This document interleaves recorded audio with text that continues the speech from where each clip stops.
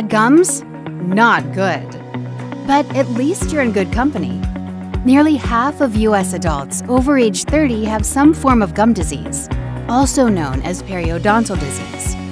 Here's what you need to know. For starters, how do you know if you have gum disease? Here are a few signs.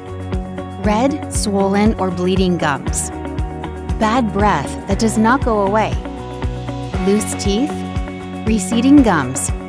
Changes in the way your teeth fit together. What causes gum disease? In addition to poor oral hygiene, other factors include a compromised immune system, hormonal changes from pregnancy, plaque buildup, certain medications. Lastly, good old genetics.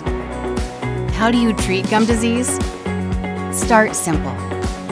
Improve your daily oral care routine by brushing twice a day and flossing at least once a day. And commit to professional routine dental cleanings. Depending on how serious it is, procedures like scaling and root cleaning, flap surgery, and bone and tissue grafts may be necessary. We'll explain more about those in future videos. Finally, what if I choose to ignore it? Ignoring gum disease is like inviting trouble to dinner. That's not a guest you want at your table. Untreated gum disease can lead to tooth loss, bone loss, and even other systemic health issues affecting your heart, brain, maternal health, diabetic health, and more. One way to deal with it? Book an appointment today.